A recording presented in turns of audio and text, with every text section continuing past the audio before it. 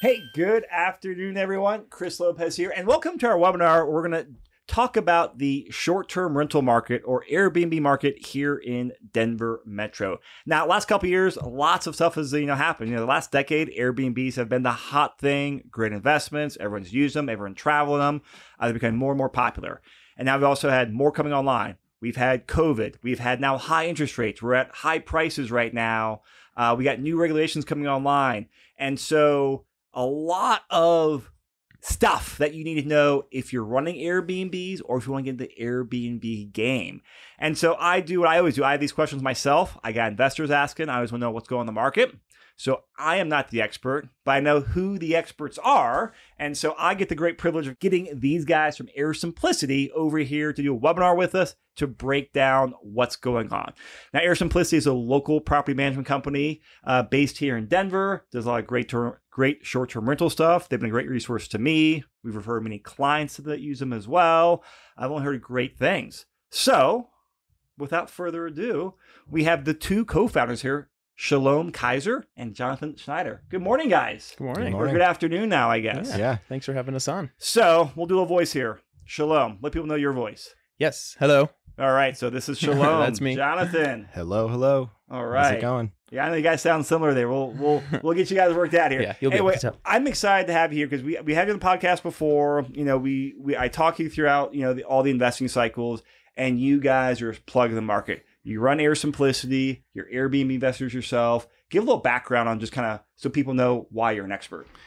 Yeah. Just firstly, thank you for hosting us. We were here a couple of years ago on your podcast, and that was received well by many people in the community. So, and I think we've even gotten a client or two from that podcast. Fantastic. So we really appreciate that, Chris. We've been doing this for 7 going on 8 years now. We manage 70 properties in the Denver metro area, plus broader Colorado. So in the mountains, also one in Florida, by the way. And we've just been building from the ground up. We've learned all the ins and outs over the years. So Shalom, you've paid your dues, right? Yeah. And of that managed, we own probably about a quarter of those. So we are active investors ourselves. Yeah. We do some arbitrage deals too, which means that we rent them from owners and then short-term rent them. But yeah, management is our bread and butter. Fantastic. All right. So I know as we were prepping for this, you guys put together, I think like 6 main items to talk about. What are we talking about today, Shalom? Yeah, so we got some slides going here. Topic of discussion, regulatory climate, what to look for when purchasing an STR, high-level outlook, national and local data, deal dive, a bird's eye view of a successful deal, operational finances, so understanding your P&L and what that looks like, trends, what you need to be looking out for, and finally, tips, tricks, and best practices. All right. So like I said, lots of great stuff, and we just take all the questions investors have about short-term rental, ask these guys to jam-pack into 1 hour. So we're going to blow through this. However, if you guys have questions, feel free to leave comments in the chat if you're here live. If you're not, leave in the comments or reach out to one of us. And we are going to go through a couple of spreadsheets on here. If you would like to grab a copy of those, go to the show notes and you can download them, or you can always reach out to one of us. We're happy to email them to you as well. All right, man. So talk about the regulatory climate, because I mean, this has been always so fascinating because, real estate is such a slow moving beast, but short-term rental is about probably one of the fastest moving components towards real estate.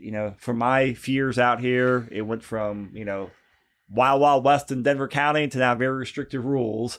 And then the other counties are following as well. So yeah, what is going on? Yeah. So, well, the first disclaimer I'll say is that within the regulatory climate, we're just going to be talking about Colorado. National climate, we don't know too much about, so we're going to keep it local. So the good news is that most of the regulations have already been established.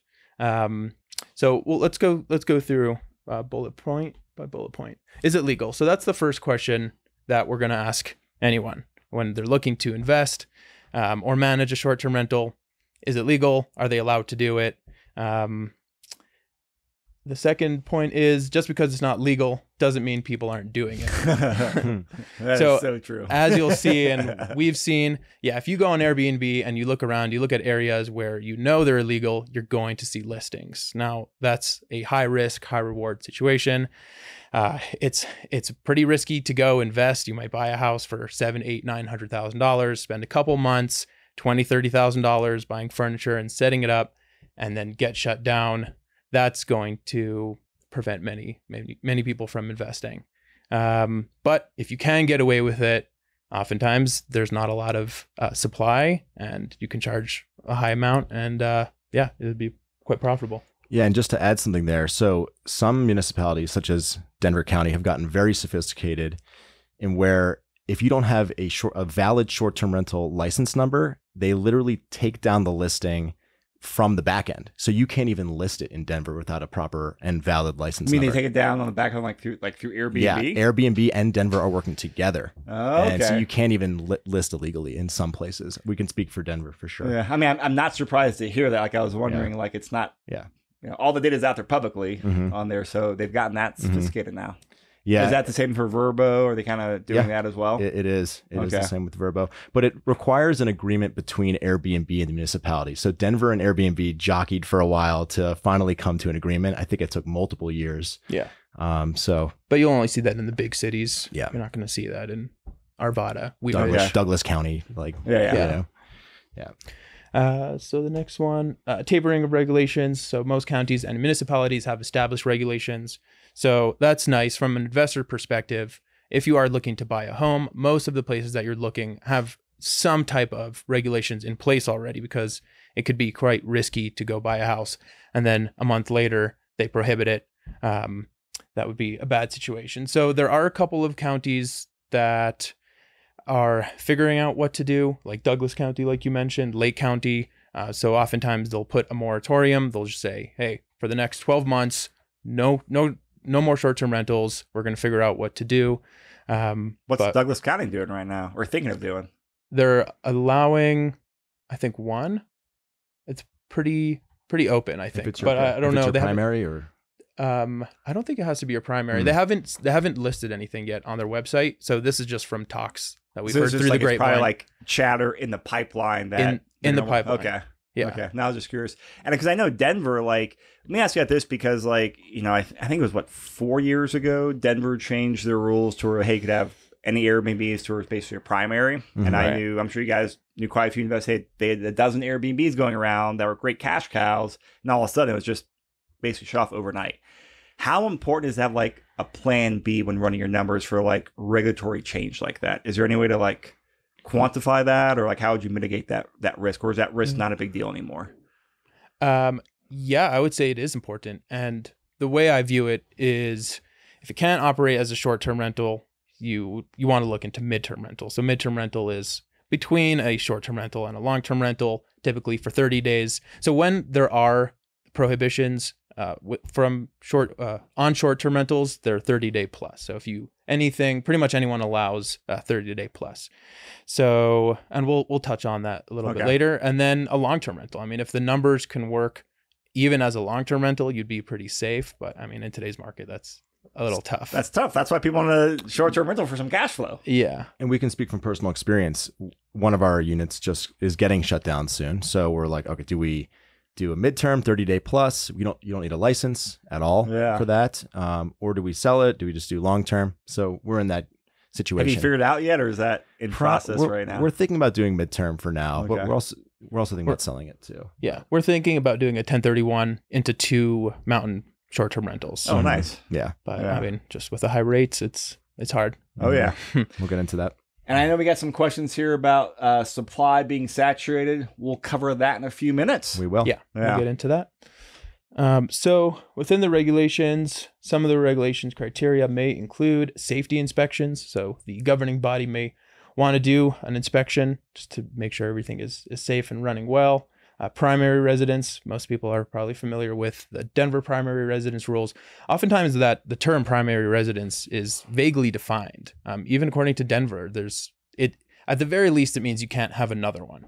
But you can travel for 5 years and it can still be your primary residence. So yeah, and Denver's definition is usual place of return. Right. And I think they define that as 183 days, half a year of actual living in the home. But we have people who don't live in it at all, and they make out okay. So some. Yeah. license cap. So this could be a certain amount of licenses that are given out, which could be based on density. So I believe it's Gilpin County, for example, that has 4.5% of the total inventory of homes in the county they'll allow to be short-term rentals. And if it's full, then there's a wait list or an absolute amount. So just let's say there's 250 available licenses. Hefty fees are lengthy approval processes. So we'll see that especially in Jefferson County is the one good example that comes up. For some of our clients, it's taken a couple $1,000s and a few months to get a license, which is not even guaranteed. And you have to come before a hearing who decides whether the license is granted or not. So it's a little, it's a little risky. Yeah. So after you purchase a property and after you start the process, you may find out if you can short-term rental it. Yeah. Okay. So, I mean, I would assume that most would get accepted unless they had a good basis on which to reject you. But hey, like it's a double-edged sword because it's preventing competitors. So limited amount of nightly occupancy. So a good example here would be Arvada, which only allows for 240 nights of the year to be occupied. This isn't too common. We don't see too much of that. Limited amount of occupants. So how many people can be in the house during the rentals. Oftentimes this is more common in the mountain properties, which is often a maximum amount of people allowed. How many people the septic system can hold, essentially. That's a very practical thing. It is. Additional taxes. So they want their cut. The counties and municipalities want their cut, which could be anywhere from a few percentage points up to like 10, 11%. Denver, last time I checked, was 10.75. Counties versus municipalities. So some people might be wondering how this works, because you can have municipalities within counties that have their own set of regulations. Now, from what we've experienced, if the municipalities have their own rules, then typically the county is going to let that go and let them dictate their own rules. A really good example of this is Wheat Ridge in Jefferson County. So Jefferson County allows for short-term rentals they have to have at least an acre or more in size, which obviously is not applicable to most homes in Wheat Ridge. And Wheat Ridge has their own laws and processes, so they don't really interfere. So I would check first the municipal laws and then the county laws, unless it's an unincorporated, in which case you certainly have to look at the county laws. HOAs are not typically short-term rental friendly in metro areas, but friendly in vacation hotspots. So that's like up in the mountains. Yep, exactly. Mountains, beach towns, Orlando, yeah. But in Denver metro, if there's an HOA, the chances of them allowing short-term rentals are slim. Yeah. I've only heard of a couple over all the years that allow. Mm-hmm. Active versus passive enforcement. So most, like a place like Denver is, they are actively enforcing it. As John mentioned before, they're out. They have sophisticated software looking for people who are doing this. If you are operating legally, they are going to send you a notice and then fine you. If you are operating legally, the best piece of advice that I would give is keep your neighbors happy, because that's how they find out, or through complaints. So it's a good rule of thumb in any type of real estate investing. 100%. Keep neighbors happy. Yep. Yeah. Yes. We actually we have letters, templates that we give out to the neighbors of all our short-term rentals, that an explanation of who we are. Here's a discount code. Here's a Starbucks gift card. And hey, here's our number. Call us. If there's a problem, call us. Don't call the county, and we'll deal with it. Yeah, I've actually heard. I mean, that's a great idea for my short-term rental. I've had a friend like fix and flip. They kind of do all that, where it's like I'm gonna be proactive, and that way, if there is an issue, whether a short-term renter occupant or an issue with a dumpster on a flip, like, hey, let you guys, the owner, the operator, the manager, get the call first, so it can be taken care of. Avoid other incorrect people getting called and causing a lot more drama. Or, hey, I can call you and get it handled quickly, and you're like, oh, hey, thanks for telling me. That's really good to know that my contractor did that. Thank you. I'll take care of that this afternoon. Exactly. So it's so smart idea to go out there and be proactive. Yeah. Okay. All right. So we're going to talk now about. Before we jump into the national trends, sure. I got one question for you guys here locally. So, where is because we got Denver metro, five counties, immediate, and Denver County, Denver City has very restrictive short-term rental laws. What's the best place for people to get a handle on what municipality, what county allows what? Or because I know high level, but again, I know there's always like, oh, Douglas County is saying this. Last year Lakewood was saying this. Like, there's always chatter and always stuff in the pipeline, or it seems like there's always stuff in the pipeline. Are you asking where should people find information, like information, like current information, or? Yeah, I'm saying someone's going to say, hey, I'm going to go out there and invest in an Airbnb, and like, I mean, the going back that slide, like it is, it's many more layers of due diligence, and I would say a long-term rental or a primary residence is for that stuff. Like, where do people start? Or is just say know the high level and talk to the experts like you guys and our agents that know this stuff?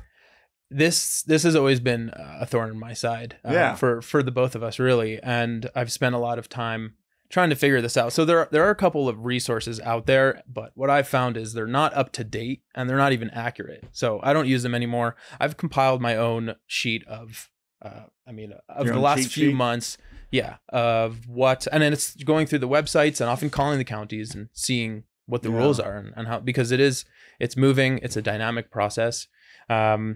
So yeah, I mean, I'm happy to help anyone if they want to reach out, but there's not a great resource that I'd recommend. Cool. Yeah. We keep stuff internally that we, we're like, oh, should we share with clients? Should we not? We generally share, but like, hey, this is the best we know. Always go double check with the municipality or county because, and it's the investor's responsibility, but here's the best we know. Yeah, absolutely. Okay. And just to reiterate it one more time, like we started this presentation with one question: is it legal? It is the most important due diligence question one can ask in this business, and it's like just number one before you look at the properties, anything. That is a great thing to come back to from your high level. Very simple one. Awesome. Thank you guys. All right. So national trends data, like I think it was Diana said earlier, heard that she said supply is becoming a bit saturated, market's getting a little soft. Like, I've seen some headlines. What is going on with the Airbnb market? Some of you may have heard of the term Airbnb bust. That's good though. It's out there in the headlines. And we want to dive into some of the national data and local data. And let me just grab this keyboard. Here you go. Cool. The data that we're pulling from is AirDNA. And for those of you who don't know, AirDNA is, I would say, the prominent software company in the short-term rental world. And there aren't too many data sources. So that's where we're pulling from. Yeah, they're the largest Airbnb Vrbo data aggregator for sure. So we're going to dive into national STR performance metrics. This was released in April 23. And year over year, available listings nationally has gone up to 1.43 million, up 18.9 or just 19% year over year. So there's supply has increased significantly, but at the same time, demand has risen only to 12.6%, meaning it's lagging supply. Occupancy in turn also is lower. So there's more people booking. The demand has increased, but it's spread out amongst more listings. It's only and occupancy has gone down 5% year over year. ADRs, they're almost the same. What is ADR? Average daily rates. So the nightly rate you charge the guest is 1.4%, which is a pretty flat number. The picture that's being painted right now is that, there's more supply. There is more demand, not as much as supply. And okay, so what does that mean for everyone? So, and just a note on the increase in ADR, what was it? 1.4%. I don't think that's taken inflation into consideration. So really, it's decreasing. Yeah. So I mean, all this backs up with. I mean, I always look at. I think supply and demand. If I could ever know like one data point, it'd be supply and demand. And this goes back to classic. Hey, supply is increasing faster than demand. So therefore, occupancy, rates, rents, it all starts softening. Yeah. And that's what that's pointing towards. It looks like. Right. Exactly. And just to show you another nice graphic from AirDNA, the blue is supply, orange is demand. And this is broken out into different city areas, mid-sized cities, rural, large cities, suburban, large cities, urban, the entire United States. In every category, supply has outpaced demand. In some areas, it's outpaced it way more. In small cities, mid-sized cities such as Denver, supply has significantly outpaced demand by almost 10% or a little bit more than 10%.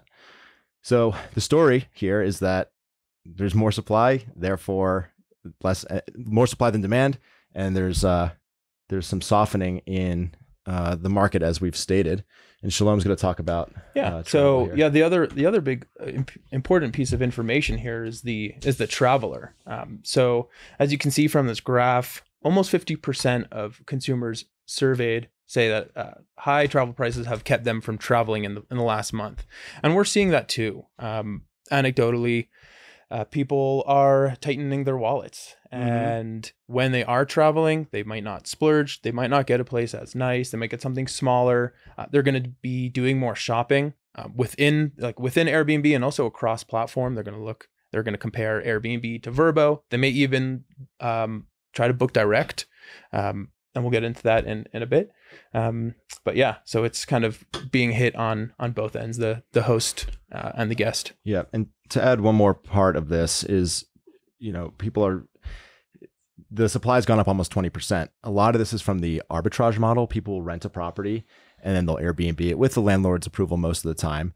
That's a lot of the increase of supply as well. Everyone thinks they can. Oh, really? So a lot of it's the arbitrage. Yeah. Oh, and so they actually they can break out that data? They didn't break that out, but I just looking at social media and knowing people in the industry, it's happening a lot. I never even thought that makes sense. I didn't even think about that. Mm-hmm. Lead times don't necessarily play into the supply and demand conversation, but it's important to note the difference. So between 2017 and 2020, pre-COVID, the lead time, which is the from when the guest books the reservation to when their reservation occurs, is 39 days. In February 2023, that went down to 24 days. So people are booking a lot closer to their stay, to their vacation. Okay. Yeah. And just in terms of metrics, that's a almost 50% reduction in time. Like, that's a huge change. Yeah. We're managing 70 units. So, we're looking at our calendar right now in August, and it's a lot of the houses aren't booked, but we're like, wait a minute, just wait, take a step back. It's okay. Like, people are going to book. It's closer. 2.5 weeks longer now, Yeah. right? Yeah. For the last, so they'll book closer to the date. So, for the last like 6 to 8 months, every month I'd call John, hey, we're screwed. Like, look at next month. There's no bookings. And then they'd come in and we'd be okay. Interesting. But it just takes some more time. Okay. Yeah. So, and that was since COVID, you've seen the lead time decrease. Yes. Okay. Yeah. And then also, interestingly, cancellation policies have also become more lax. And Airbnb encourages people to, they actually boost listings that have more lax cancellation policies. Mm-hmm. So, all right, local data. So let's look at AirSimplicity's numbers. So we can just read off the slide here, and they're pretty self-explanatory.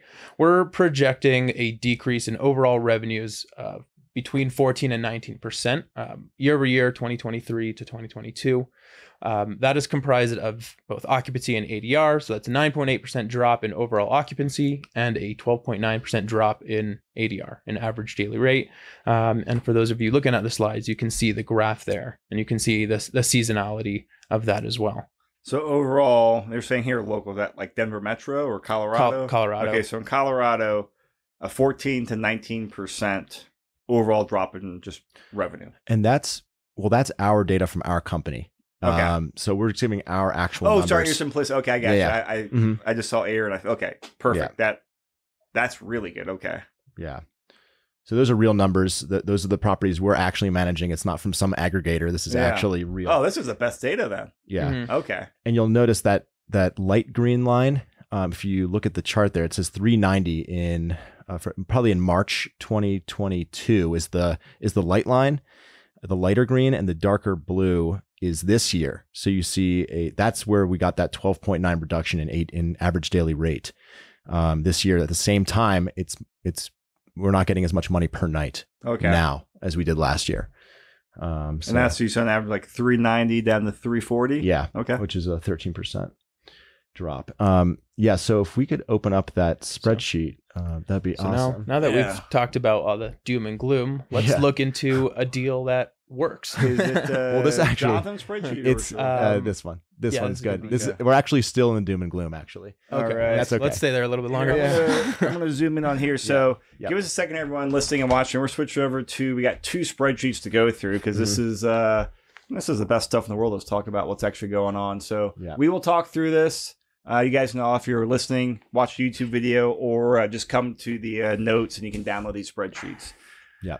So in this spreadsheet, you're going to see two profit and loss statements side by side.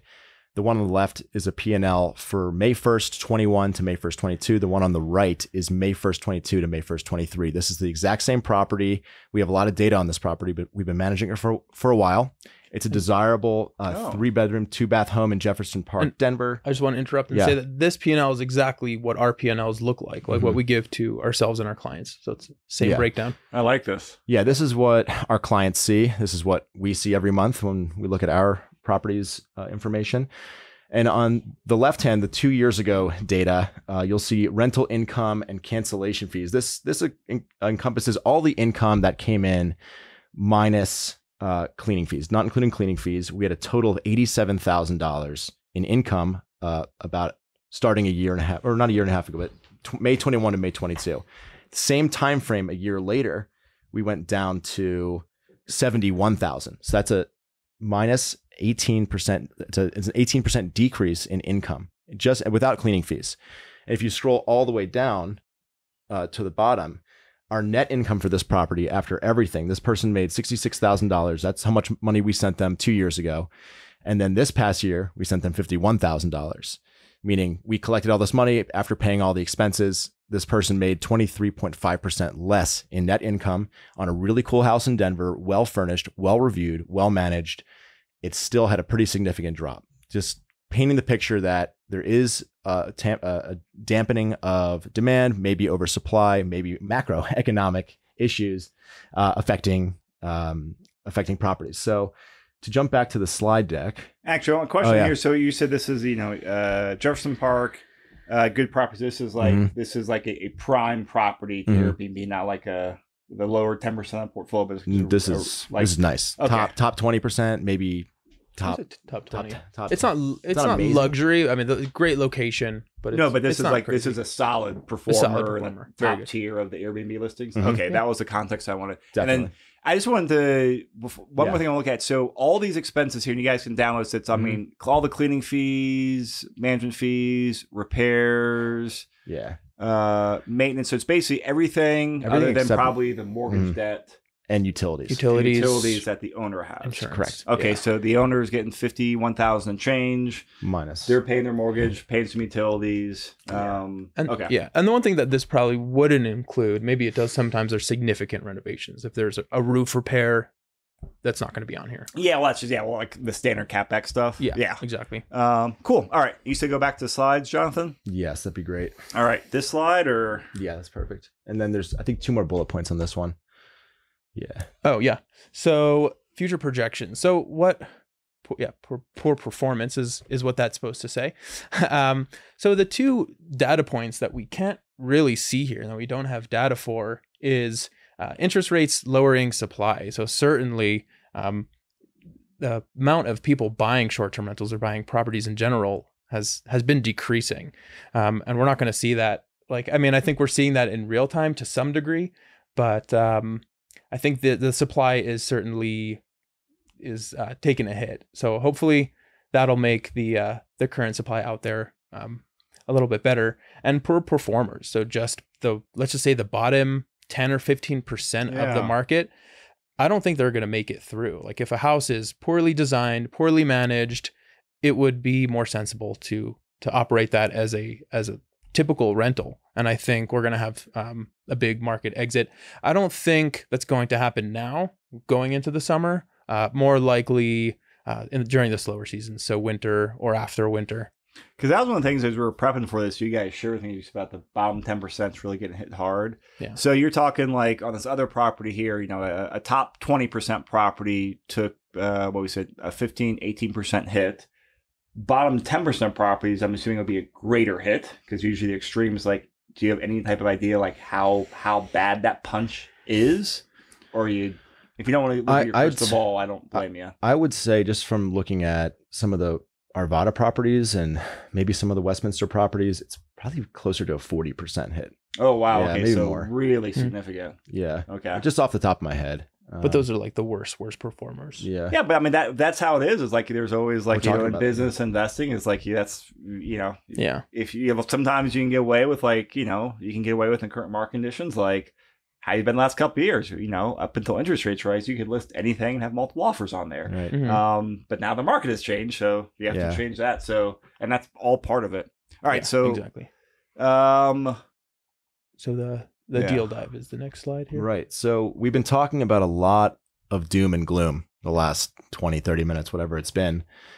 And that's not the full story. We, Shalom and I, and another investor purchased a property in Adams County in the Regis area recently in September 21. And we worked really hard to renovate it well. We furnished it beautifully, we think. Well, the guests think we furnished it beautifully based off the reviews. Yeah.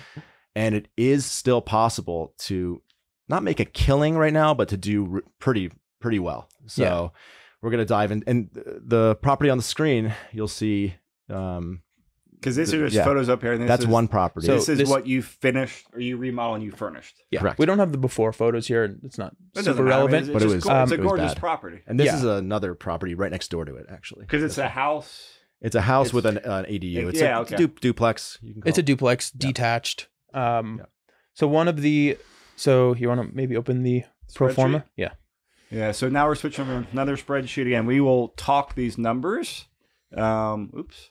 But if you guys need a copy of this, go to the show notes or just reach out to us.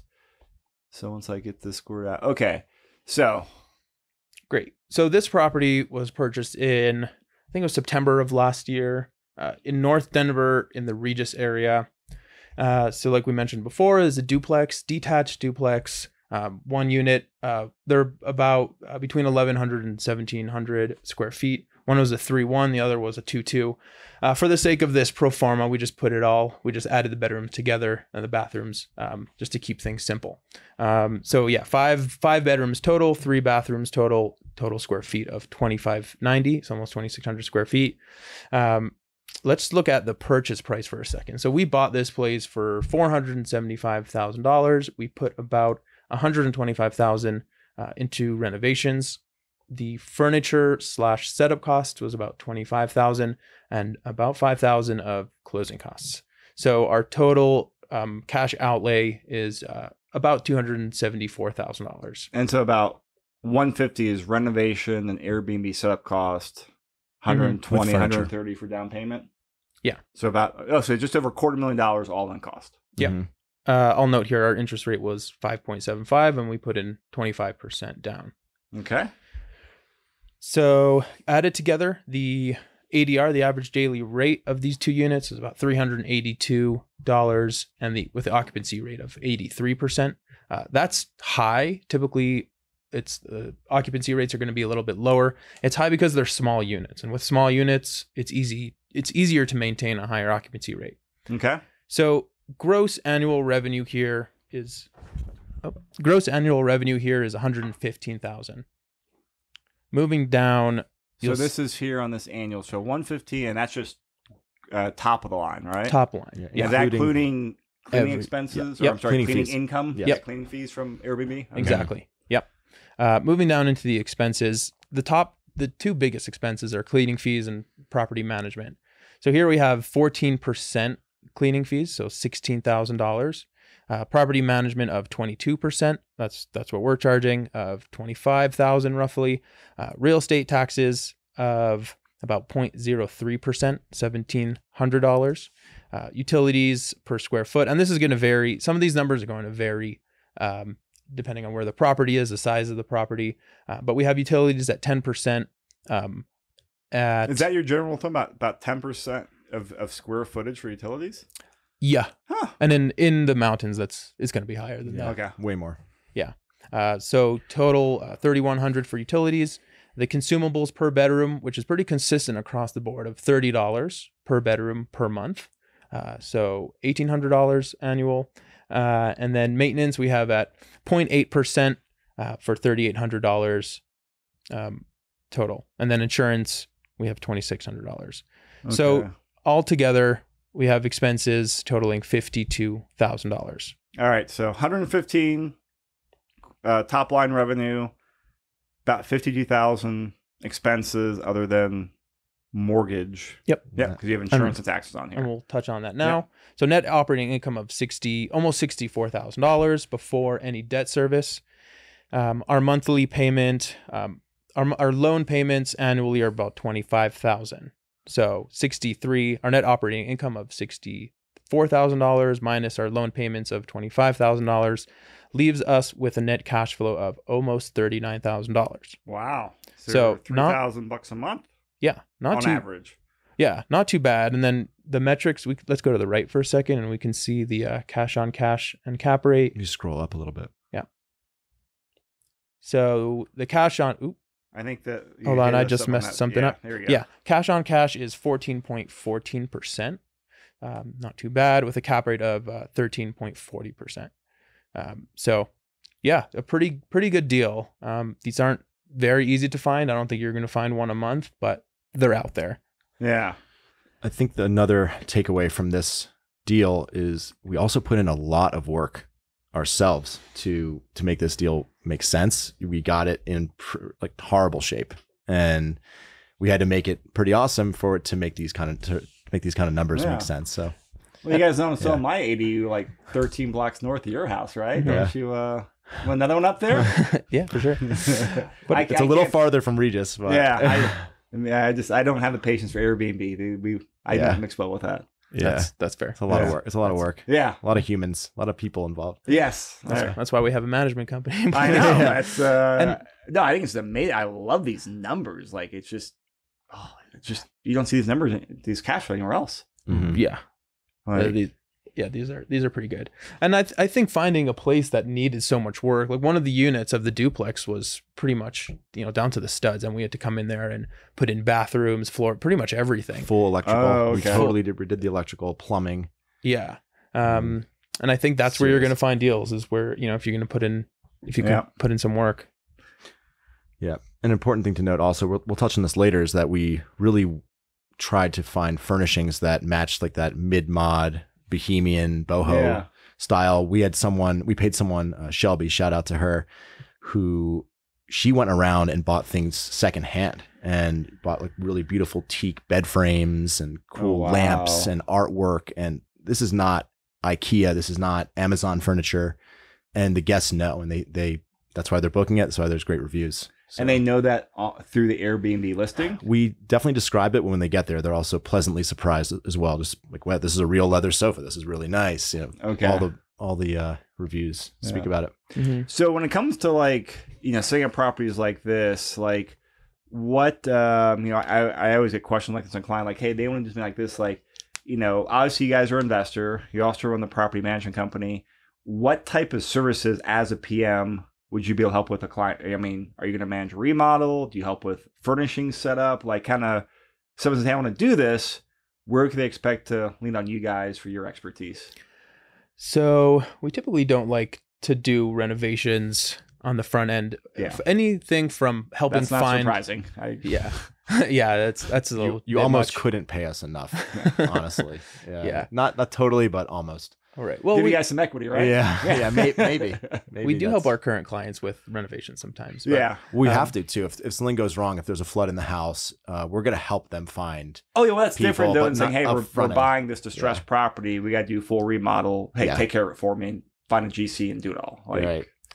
So, yeah, from helping find the property to helping set it up, we want to be a consultant there to help lead you through to make the right decisions, because we've seen way too many examples of people buying nice homes and then going and setting it up with the crappiest furniture. Going to Goodwill. Going to Goodwill. And like, you really just spend $5,000-$10,000 more and you will make $15,000 more every year. But some people just want the cheapest option. Yeah.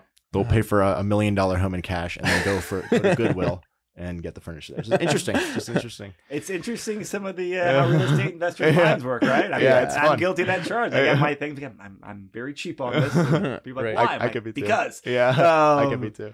Yeah. In terms of the doing renovations like this, one of the things that I always tell clients to do is that, hey, if you want to, do this as a long-term rentals. That's that's a lot of the properties we do, and a lot of clients they're in that bread and butter phase. But like even looking at a short-term rental, like they should be talking to you guys and helping have you like figure out what needs to happen before you close on the property. Yes. Ideally, like this is a lesson I've learned. I always try to impart on my clients is like the sooner you loop in your property manager, whether it's a long-term or an Airbnb property manager, the better, because they have thousands or 10,000 hours of experience now and help give you a high level. Then once you're under contract, really have the property manager come over in that like early due diligence phase where you can still terminate for inspection items. Have them come like walk the prep, have them do real underwriting to make sure that like whatever you think actually matches up with their reality and their expertise. 100%. Yeah. We can't stress this enough.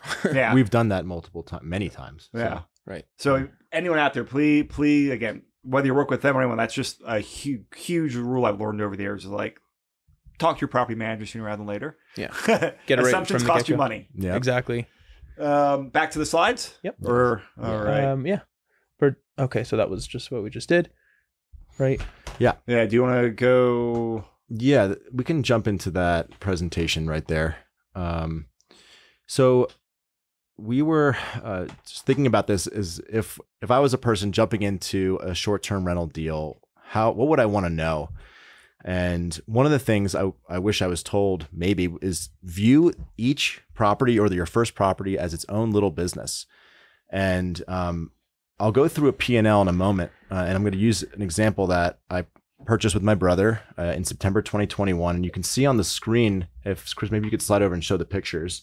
This is a house in Adams County, and it's North Denver. And you can see we put some effort into making the backyard pretty cool. We put a fire pit in there. Furnishings are nice. The guests love it. We have a game area. We have, you can see the kitchen's beautiful, renovated. And yeah, so firstly, the first thing I'm just saying here is, the key is to make the house pop, make it look awesome, that people actually want to book it. And if you could slide over to the spreadsheet side. Yeah. So this house was purchased in September 21 for $494,000, and we put in about $50,000 in renovations and furniture, mostly furniture. The house was pretty much turnkey, luckily. And for 2022, last year, this is from January 1st to December 31st, 22, the house top line revenue, $116,000, and $15,000 of that were cleaning fees. So $100,000 in rental income just from the nightly rate, the ADR, as we mentioned before. And when I say view this as a business, you'll see in our expense column here, we're tracking cleaning, the consumables and supplies, deep cleans meaning cleans separate from the actual regular, not just the routine stuff, not just the turnovers, correct. And we're tracking snow removal, lawn care, management fees, the mortgage payment, separating out taxes and insurance. And you'll notice we actually had some pretty serious maintenance expenses over that year. There was some major hiding of plumbing issues from the previous person we bought it from. The dishwasher broke immediately. The washing machine broke. HVAC had a $2,000 Did thing. it break or did it break and flood? It actually just no flood. Oh, No flood. great. There are other floods. We had many other floods, other properties. But again, we're tracking the trash service, $800 a year, the energy usage, gas and electric, internet, water. And the reason why I'm going through all these line items is because let's just use an example of internet. I had a property that its internet expense was $500 for 2 years. And then the next year it was $800, then $1,000. And we're like, wait a minute. So glad we're tracking this very meticulously, because we can then call Xfinity and say, hey, we're switching over to a new company. If you don't, lower our rate, they lowered the rate back. So to be very detailed in tracking expenses helps you manage. You can cut down your operational expenses by a couple $1,000s a year just because you're tracking it like a business. And to speak more on the story of you actually can make money in the slower economy. After all these expenses of $80,000 expenses, we still had a net income of $3,600, which is $3,800 a month. 36,000. 36,000 a year. Yeah. Not 30, you said 36. No, 36,000 for the year. For the year, and 3,800 per month. And even if we have a 50% drop, a really worst case scenario, we would still be making, $1,700 a month on this property, which is excellent. We couldn't make that as a long-term rental. There's no way. So yes, there's a lot of doom and gloom out there, but if you have a really cool property and you market it well, you take great photographs, you could actually still do well in this down market. Yeah. No, this is great because this is what you $500,000 purchase price, and this was like not the most amazing deal and not the most amazing rehab, right? Like this is it was pretty good. I will say what was the best part about this deal was the interest rate, and we got this at like the lowest point. So to buy this now would be tough, but if you have a property, in your portfolio. Well, even if you buy it now, you got $36,000 worth of cash flow. That's going to help offset a lot of the higher interest rate. Well, do you make so much cash flow today? No, but you should still be cash flow positive while you're still owning $500,000 asset that's appreciating and give you some tax benefits. And your Airbnb guests are paying down your principal. Correct. Like this is what I again, I don't do Airbnb personally as an investor, but I just love it. It's just like the cash flow, like, geez, like it's amazing. Yeah. Yep. And we do, we'll talk more about amenities later in the presentation, but that does matter with this example. All right. So let me go through the industry trends, what you need to be looking out for, just some things that we're seeing in the industry. Cleaning fees. Most people have probably seen this, but people are upset with high cleaning fees. You're going to see that a lot coming up in social media where people are posting about high cleaning guests, especially high cleaning fees that they experience that they're upset about.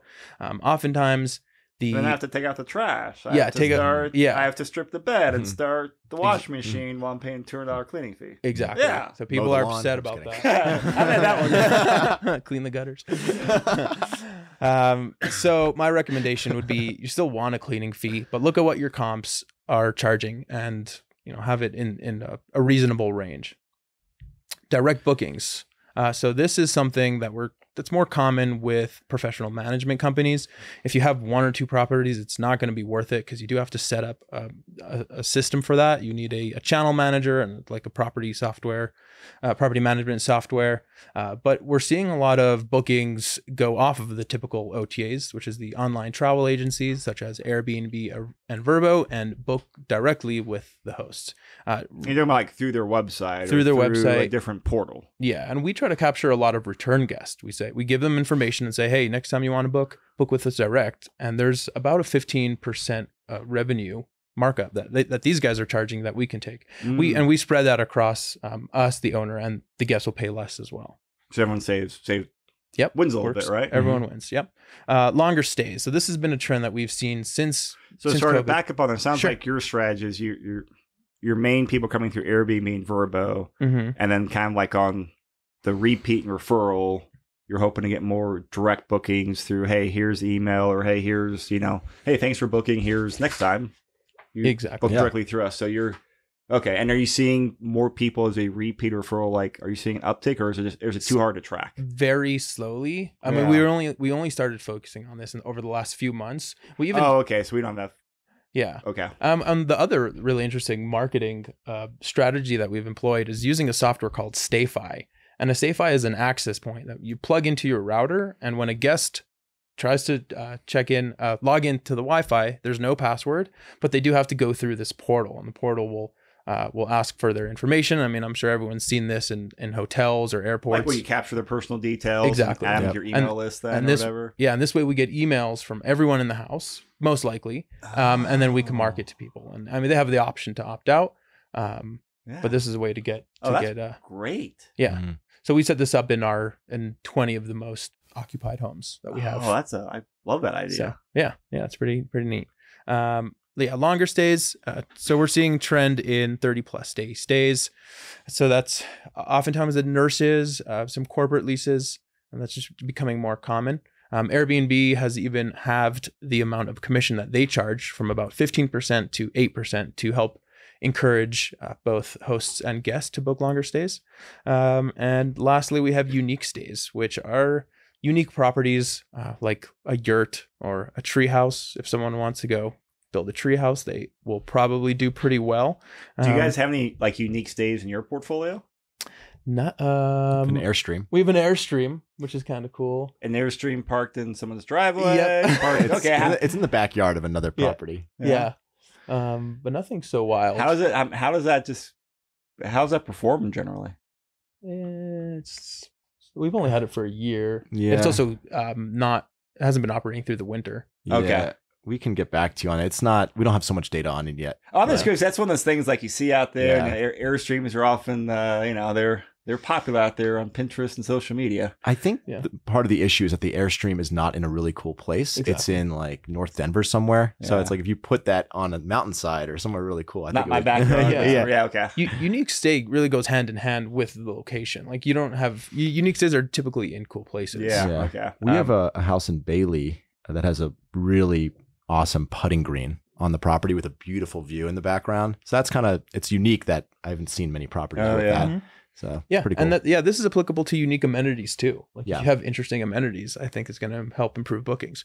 And then here's just a little graph for those of you who can see it, just to see the post-pandemic demand growth strongest among unique stays. So you can see that unique Is stays. that top dark line? Yep. Yes. Yeah. So they've the- had the most growth. Yeah, And exactly. then Demand growth. demand growth. Mm-hmm. and And then what? the- House and villas and apartments and condos are about the second most. They're about the same. yeah, And the a bed villa and- is just still a house, right? essentially. Okay. Yeah. And then the B&B, the bed and breakfast have Like are more the traditional lowest. bed and breakfast. I think that's what it means. Wow. What does they- that actually mean? Yeah. I mean, so they actually see native growth then on the Mhm. bed and breakfast side. Yep. I mean, wow. Okay. That's really interesting. Yeah. And that's post pandemic. So I mean, I would assume that they got hit pretty hard during COVID. Yeah. Yeah. Okay. So Moving on Yeah, moving to the on next towards one, the the- last one. yeah. We've got tips, tricks, and best practices. yeah, so recently I purchased a house in Centennial, and it's a 1964 multi-level house. The bones of the home are good though. So, but it's not the coolest house, but the bones are good, and I personally think it could be made into a pretty awesome short-term rental. And we're in the last part of this presentation, which is how can you, I mean, it's kind of in line with what we've already been saying, but how can you make your short-term rental succeed pretty well in this market? And one, if the bones of your home are good, good structure, no foundation problems, good plumbing, can it be renovated to be made really awesome? Shalom, can you get the next one? Thank you. And once you do renovate it, are you professionally renovating it? Are you going to photograph it professionally? If you're someone on Airbnb or Vrbo and you see 100 listings, how do you grab that person's attention and make them say, not only is that house more expensive, but I want to stay there and get in that top 10%. So obviously really putting the effort into making the place unique, beautiful, really is very helpful. And again, with this idea of running your short-term rental as a business, every business, if you call up a restaurant nearby your house and they're not answering, like, you're not going to really want to go to that. You want to get your Chinese food, they don't answer. Like, well, I'm going to go to a different Chinese restaurant. Yeah. Same thing. If your guests are trying to reach out to you and you're not getting back to them, all the questions that they have, how do I get there? What's the Wi-Fi? How do I use the washing machine? If these questions are not answered, it's going to annoy people. Your ratings will go down. The optimization of your listing on Airbnb and Vrbo will go down. So it's really a matter of keeping up with your guests, your customers. At AirSimplicity, we do biannual seasonal maintenance. This is super important if you're running a short-term rental. Get in the house. Are there scuffs all over the walls? Is the furniture loose? Are some of the light bulbs burned out? These are questions and things that need to be addressed when you're managing a short-term rental. And, just regard to seasonal maintenance, and it's so important. Like, are there weeds all around the house? Like, just the things that are very easy to miss really require that hands-on attention. And the sophisticated pricing and setting strategies, this is really important. And I mean, we've seen differences in revenues from properties that don't have it to properties that do of anywhere from 15 to 30%. There are a couple of softwares out there. The big ones are Wheelhouse, Beyond Pricing, and Price Labs. We use Price Labs. We don't have enough time to get into the details of how this works. But essentially, they're tracking supply and demand of short-term rentals in specific areas and will adjust multiple times a day to really optimize price. Something that is worth considering. Oh, yeah, I'm using the wrong keyboard. Airbnb, according to Airbnb, we're seeing that listings that have a weekly discount are seeing a revenue increase of about 6% a year. Those that have monthly discounts are seeing revenue increase of about 5% a year. And pet-friendly units, we're seeing, this is according to Airbnb, they're seeing bookings increase by 6% a year. According to Vrbo, it's actually a lot higher, about 18%. And we actually sent out an email a couple months ago to all our owners, say, hey, like the numbers are here, we should. And it's more difficult to operate with pets, but it's certainly more profitable. Yeah. What percentage of your guys' portfolio allows pets? Right now, it's probably about a quarter. Okay. Maybe a little bit more. Yeah. 30-40%, something like that. Yeah. Yeah. What about your personal properties? All of my personal properties allow pets. They allow? Okay. Yep. Yeah. One, you expose your listing to many more, to a higher percentage of people, and then pet fees too. We charge about $75 to $125 for pet fees. Okay. So there's additional revenue there. And some of that pet fee revenue also gets paid to the cleaners because their job is harder and they might have to pick up, dog poo or whatever. Dog poo, extra dog here to vacuum up. Yeah, that makes sense. Yeah. Yeah. And the last thing are best amenities. And this is a question that comes up frequently, or, hey, what are the best amenities? What should I buy for my short-term rental? A hot tub is number one by far, especially in Colorado. You want a hot tub. You can set up a hot tub I just did in one of my units. I bought a pretty decent hot tub and I set it up for probably $6,000 all in. And I will see that return certainly before the end of the year. Fire pits are very popular. Outdoor spaces are very popular. So having furniture, having a barbecue, very fast Wi-Fi, especially post-COVID where people are working remotely, you need to have fast Wi-Fi. People are expecting that. And yeah, shout out to Starlink. We have Starlink on almost all our mountain properties. Are they legit? Oh yeah, I pay less than I do. Really? I pay less than my speed is 5 times faster than what you pay for than HughesNet or Viasat and or the other satellite. Yeah, I've used satellite in the past. This was like 10 years ago. It was horrendous. So it was bad. like dial-up modem still is from my horrendous. high school days. Yeah, it still is bad. But Starlink is okay. Really good.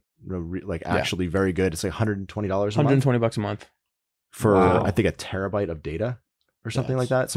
It's really amazing. Yeah. Wow. It's a game changer.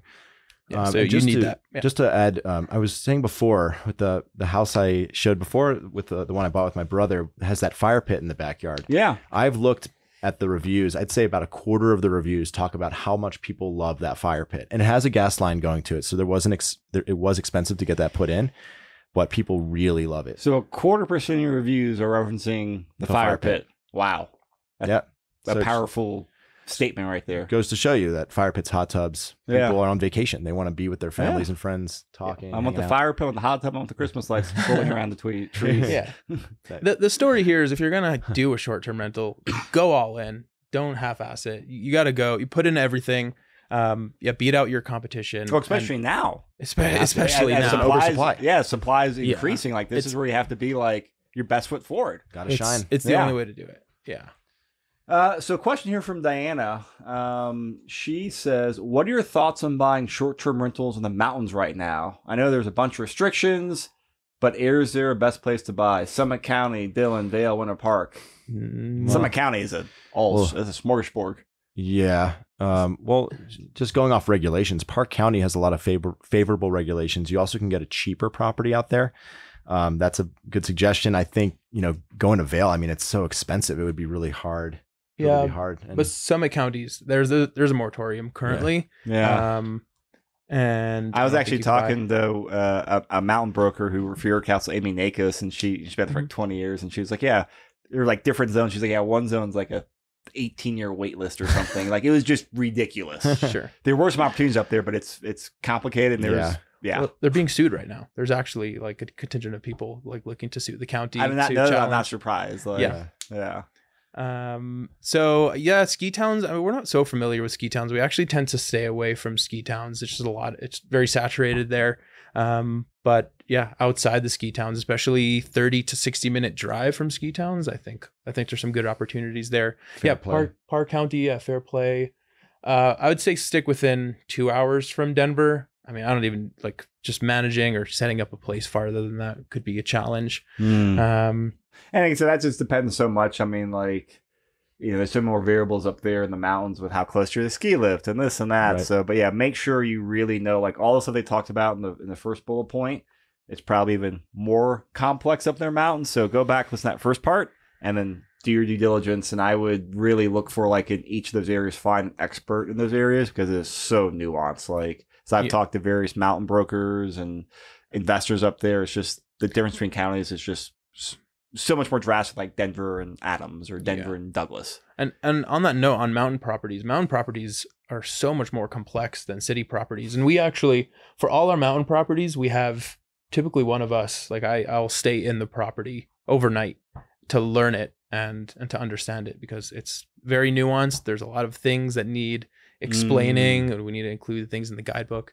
So guest education. I guess it is more complex. You can't just leave doors open. A bear could walk into the house. You know, you can't leave trash outside. You got people coming in from New York City. Don't even know. Yeah. Septic systems, wells. Yeah. It's tricky, but it could be done. Yeah. Yep. So. Oh, sorry. You got the slides now. Yeah. Yeah, awesome. So, I mean, we're, man, you nailed it on timing, guys. We're like, I think exactly 60 minutes and 49 seconds. So you guys win that trophy. But this was like a phenomenal webinar and education. So, like, thank you guys. We had lots of great questions in the comments. I appreciate all the people out there listening and giving comments on here. So as you guys can tell, like, you know, this is why I like having local experts on here. We're on the Denver Real Estate Investing Podcast. Got Denver Metro residents, investors, property managers. They live, they invest, they manage here. They know the market. They obviously know all the nuances. So I highly recommend you guys reach out to them if you need help with doing managing an Airbnb or questions about there. Reach out to them. We got the QR code, AirSimplicity.co. And I think Shalom, you're more the front end, right? Yeah. So I deal with all acquisitions. And yeah, feel free to call me. I love this stuff. I love talking about it. So if anyone has any questions, yeah, I'm always happy to chat. Yes. Yeah, and I'm more operationally heavy in the company, running the just day-to-day operations, the teams, and a lot of the back-end finance and bookkeeping and all that fun stuff. And I just wanted to give a huge shout out to our team. We would not be able to manage 70 properties across 7 distinct geographic regions without them. And yeah, we're just really appreciative of all their hard work.